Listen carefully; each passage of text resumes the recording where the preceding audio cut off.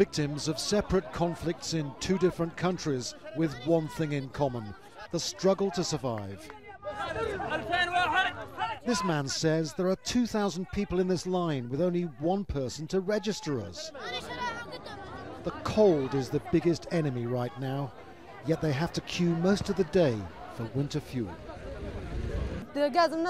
We stay in line from 8 in the morning until 3 in the afternoon, just for 10 liters of fuel. We are freezing to death. Some call it a prison, but this is Al-Hol camp in Al-Hassakeh, a Kurdish part of Syria. Amshad Jaloud is among the thousands who fled from Iraq.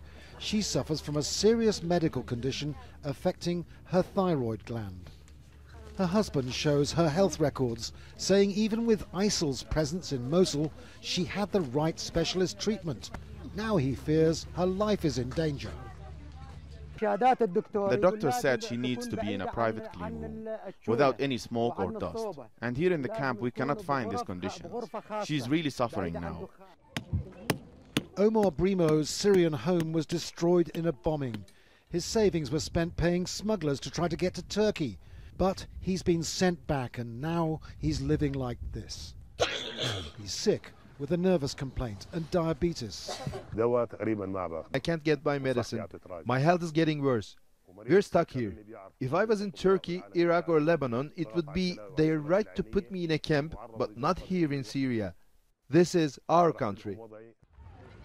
He isn't the only one accusing the Kurdish local authority that runs this camp of restricting the movements of people. Some Syrians and all Iraqis aren't allowed out to find work or move elsewhere unless they provide proof of sponsors at their destinations. These people say they deserve much better. A spokesman for the UNHCR, the United Nations Refugee Agency, which services the camp, said he would look into the issues we've raised.